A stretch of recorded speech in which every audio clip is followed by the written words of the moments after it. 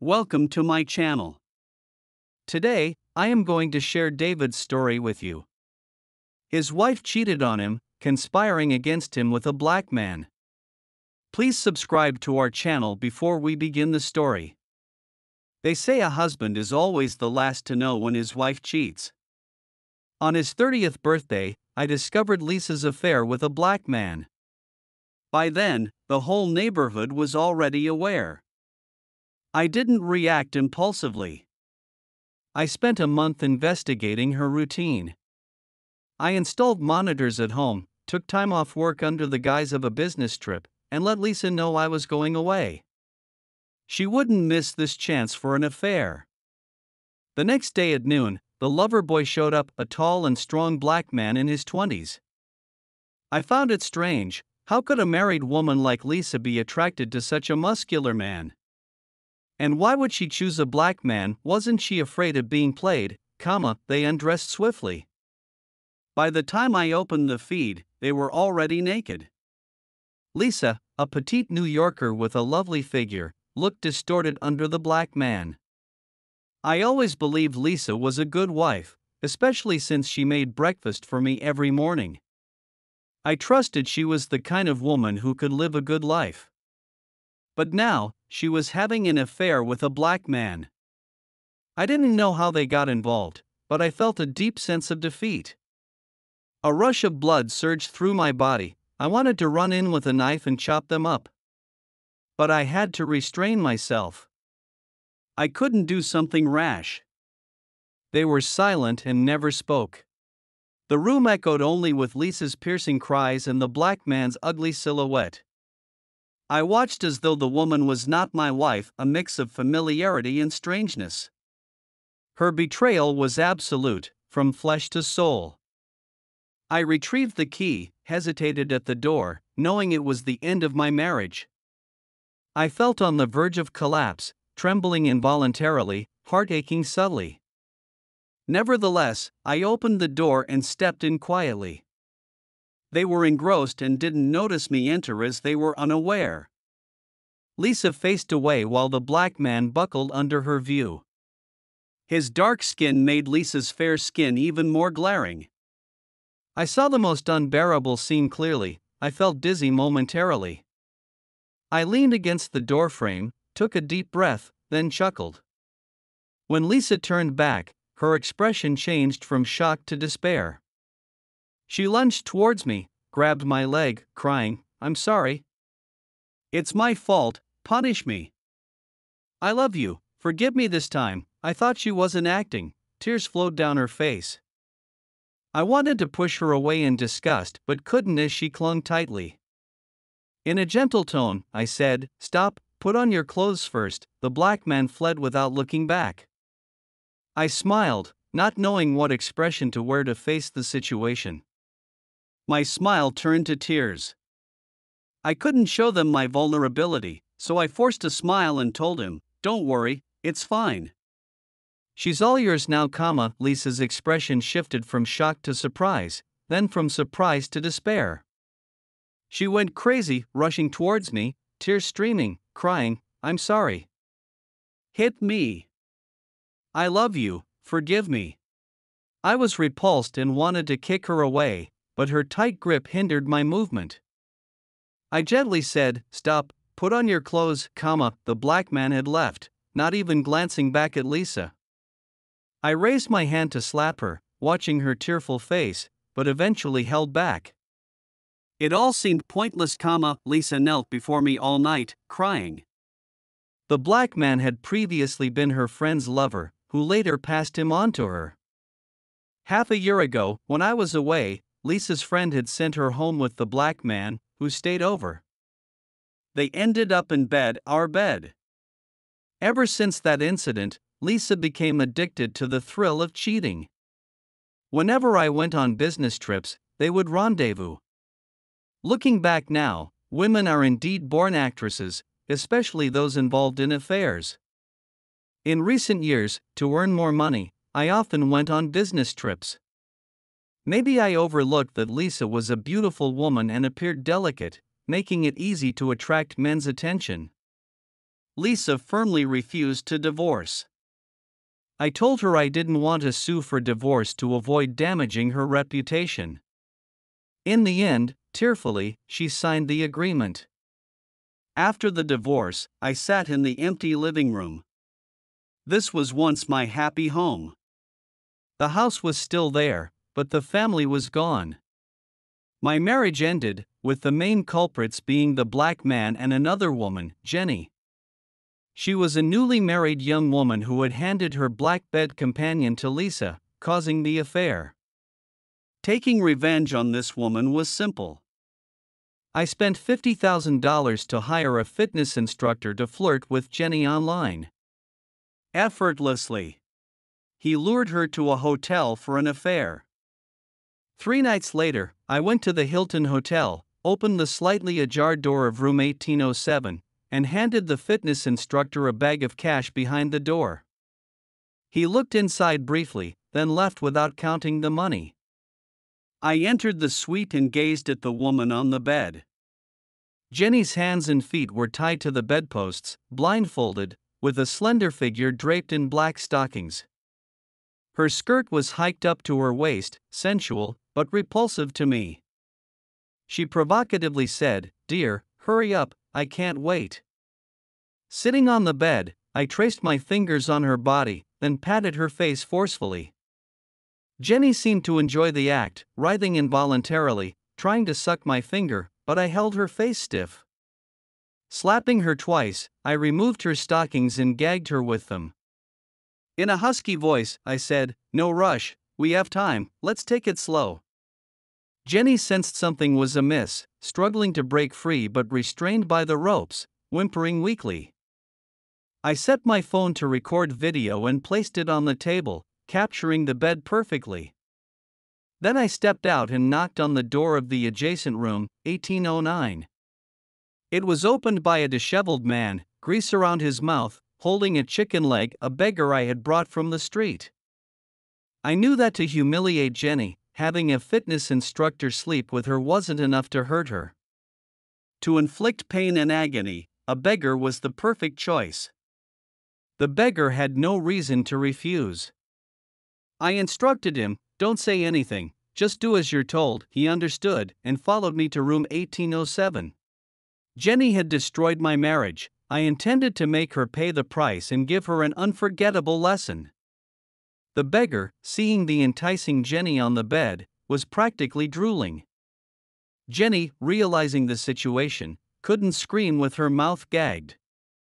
Tied up, she struggled desperately on the bed. To avoid prolonging the agony, I quickly went to the table, held up the recording phone, and signaled to the beggar. It was time to begin. The beggar pounced on Jenny as if he were insane. Jenny struggled frantically, shaking her head and making muffled sounds. However, the more she struggled, the more excited the beggar became. Jenny's mouth was gagged, only managing to make unbearable sounds from her throat, clearly against her will. I recorded for a while. I connected Jenny's phone to a prepared computer, making copies of all the data on her phone. Initially, I only sought revenge on her, but upon seeing the photos, videos, and chat records on her phone, I changed my mind. After the beggar left pleased, I closed the door and untied Jenny's bonds. Jenny went berserk, removing her blindfold and gag, tears of distress staining her once lovely face with an air of gloom. With a resentful gaze, she stared at me, clearly understanding everything. Jenny disregarded everything, crazed like a madwoman, rushed off the bed, raising her hand to slap me. "David, you animal, you're a sicko. Is all this you're doing?" Carelessly, I reached out and grabbed her striking hand, coldly staring at her, bluntly saying, "Jenny, you ruined my marriage. This isn't over, comma." With a flick of my hand, I swung her arm, flinging her away. I felt no guilt towards her. Eyeing me with venom, Jenny fiercely asked, "Who was that just now? Tell me, who was on top of me?" Without concealing anything, I replied nonchalantly, "I don't know him, just a beggar I picked off the street, Upon hearing this, Jenny exploded instantly, pushing her to the brink of madness. Her fingers dug into her flesh as she screamed and yelled, nearing fainting. Jenny's malevolent eyes glared at me as she spat, "David, I'll make you pay for what you've done. You dare treat me like this, you'll have a gruesome end."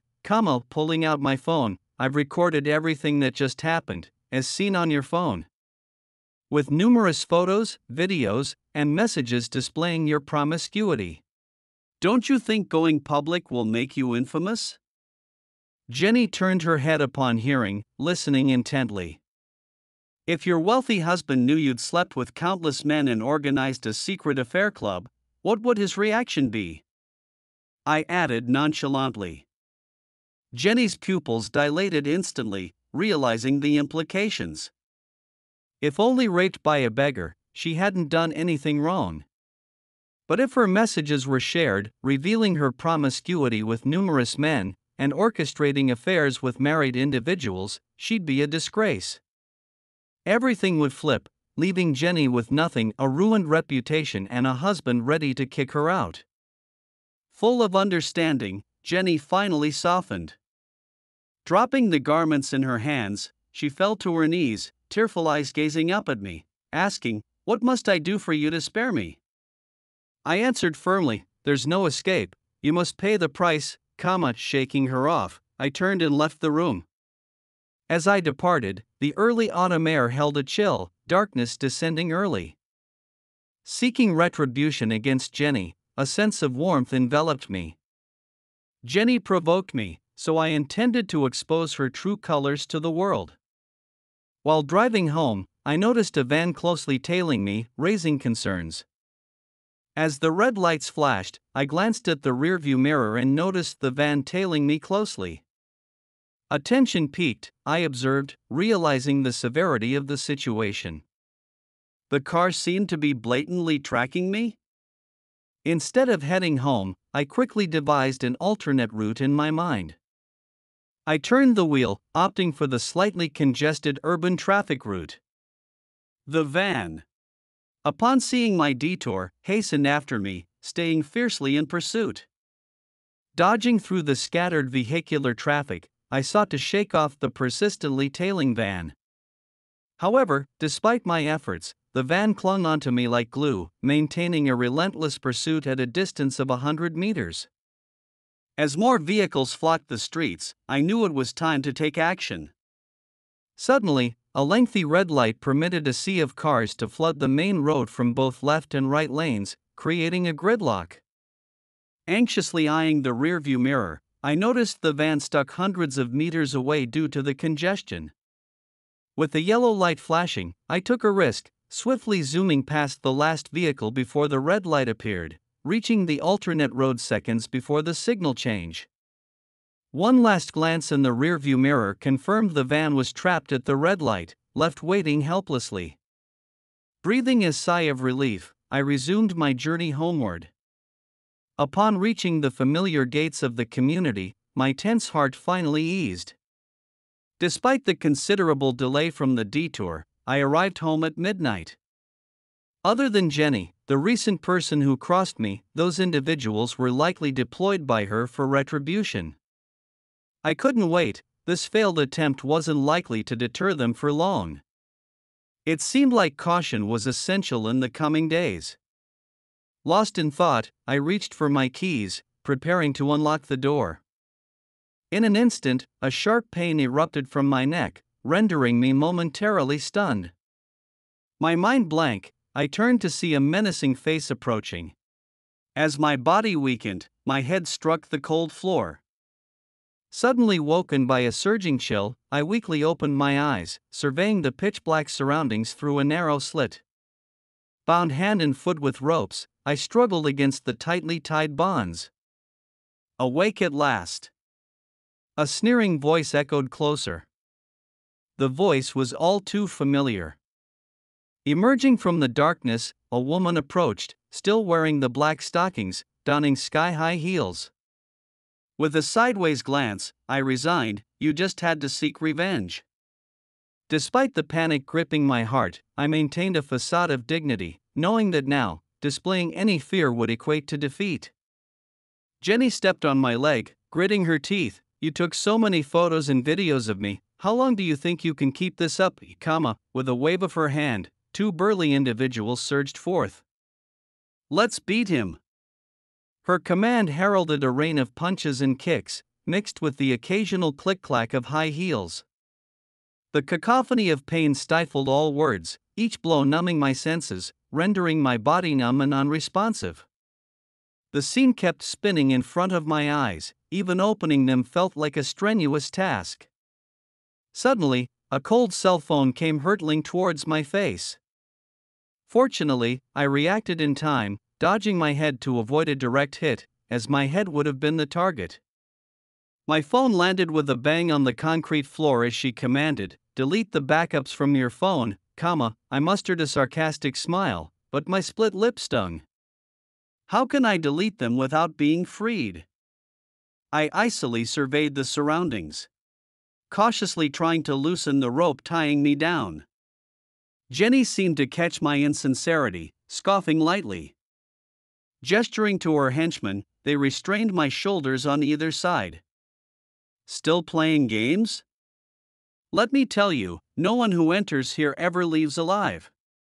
Her words startled me, prompting a direct gaze at her aggressive demeanor. Could it be she's committed murder?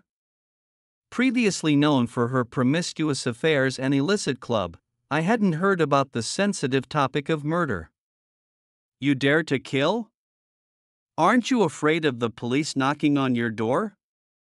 Murder is a big deal. Your wealthy husband can't bail you out of that, I probed cautiously, attempting to stall for time. Jenny's reaction revealed that she may have even killed someone. An eerie chill ran down my spine at the implications. Jenny smugly chortled, retorting disdainfully, "Just one murder, feed the body to the dogs, and no evidence is left behind. Let the police investigate." Her demeanor was intimidating. Staring at her seductive yet sinister face, I couldn't help but shudder. With a wry smile, I replied, "A real outlaw." Jenny, satisfied, motioned, "Hand him the phone, surely he won't dare call the cops." One guard picked up my dirty phone from the ground, stained with a black oily substance. Releasing my restrained hands beside me, one guard stood imposingly, exuding authority. Inattentive to their presence, I seized the phone, powering it on. Jenny impatiently instructed, "Watch him delete the pictures, beware of backups, Under the intense scrutiny of the two vigilant faces, I couldn't do much else. After a delay, Jenny grew impatient and snarled, "Are you deleting or not?"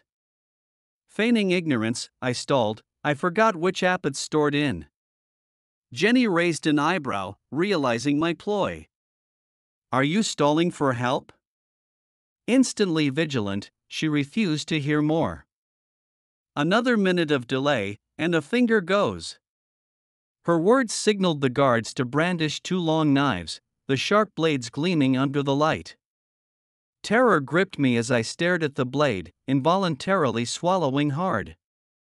"Delete it, don't make a move." Under their watchful eyes, I deleted the videos from my phone gallery. Next, I accessed the cloud storage, removing the automatic backups of the videos and images. Suddenly, Jenny remembered, "Did you back up the phone contents on your computer?" I pondered the repercussions as Jenny's gaze turned icy. "You foolishly stored data on your computer. Silence him." Dread crept in as her eyes grew colder, suggesting an ominous turn of events. She was about to leave when she turned back, adding, "Before you kill him, chop off his fingers one by one, I want to make sure he never dares to meddle again." The chillingly cold voice pierced my ears, emanating cruelty. The two burly men, clearly experienced, prepared a blade while restraining my hand to expose my palm forcefully. I stared fixedly at the departing figure, hanging on the verge of uttering the words that hovered in my mind, beads of sweat forming on my forehead due to tension. One massive droplet slid down to my fingertips, the icy touch foreboding the impending severing. The blade hovered high above my finger, ready to slash at any moment. Distracted, I glanced again at Jenny about to exit, my heart racing in an urgent drumbeat, threatening to burst through my chest. Fast! Just as the blade was about to drop, a thunderous noise echoed from the exit, a massive beam of light flooded in, illuminating the majority of the underground chamber. Police, hands up! This life-saving phrase gripped my faltering heart. I breathed deeply, collapsing to the ground, feeling relieved and exhausted. They had finally arrived. The entire scheme was unveiled.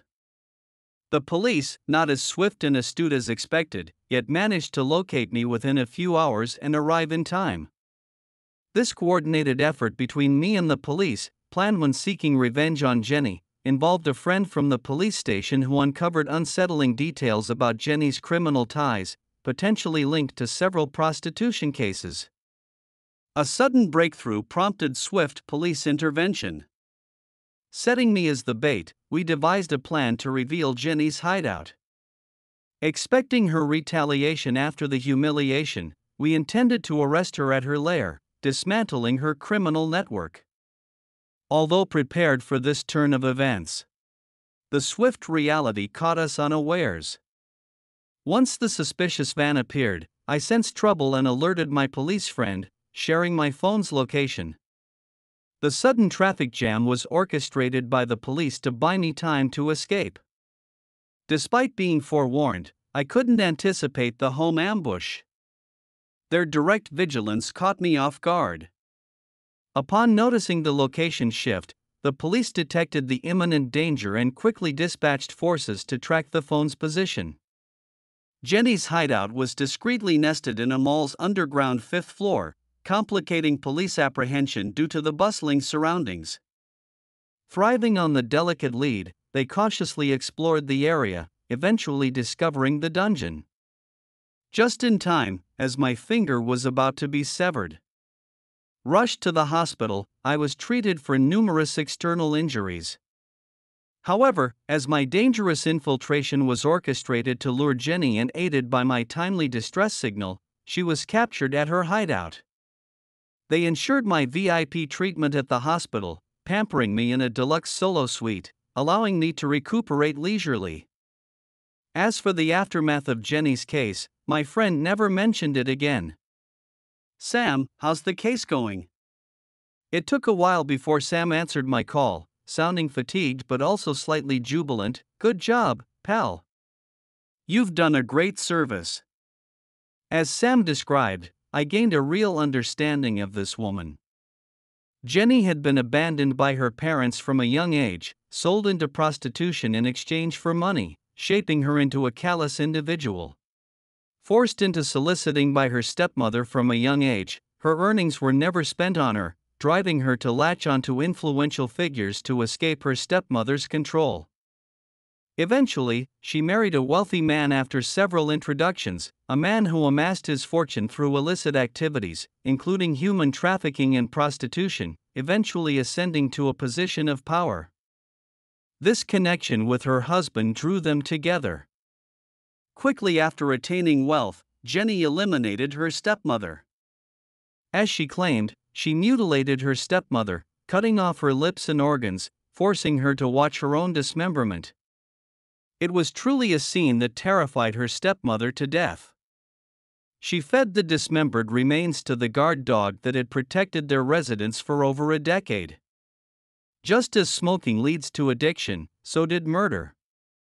After her first killing, the subsequent murders became effortless. Their family gradually infiltrated the criminal underworld, embroiled in dirty dealings, where murder was normalized. Sam's account left me dumbfounded. Was she sentenced?